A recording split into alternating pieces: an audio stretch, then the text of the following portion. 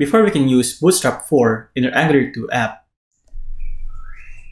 head back first on the Getting Started page of Bootstrap. Ensure that you have Angular 2 and Bootstrap 4 installed on your computer. And then, let's add the NgbBootstrap dependency in your NPM. Just copy and paste this, and then add it in your terminal.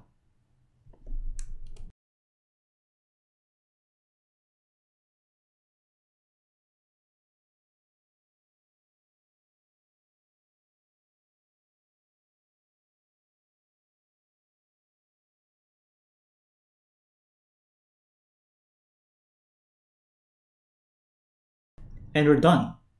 Then let's go back to the page. You have to import NgbModule to our main module. So just copy this line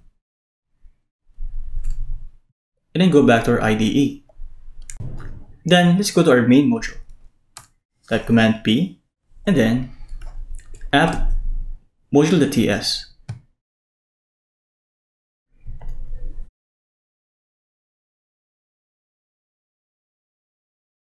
Then paste it here. Lastly, we're going to copy NgbModule to our imports.